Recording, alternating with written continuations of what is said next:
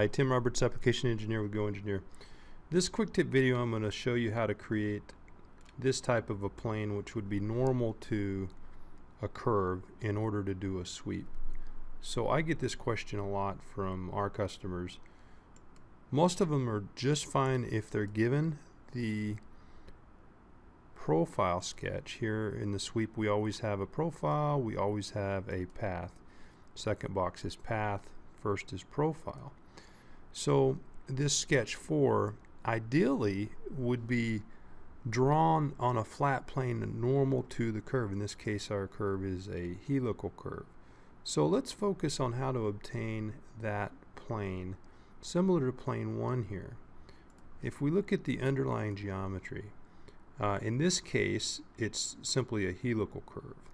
Okay, but it could be any curve really that this would work on. So I want to draw a profile normal to one end of my curve. So if I go to reference geometry and choose plane, for my first reference I'm going to select the end of the curve I want the plane to be normal to.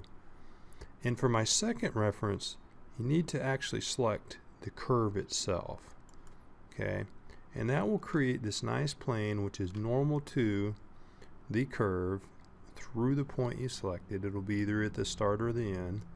Okay, and this is what you would draw your sketch on. So back to our geometry here, this sweep now, the profile would be drawn on that plane.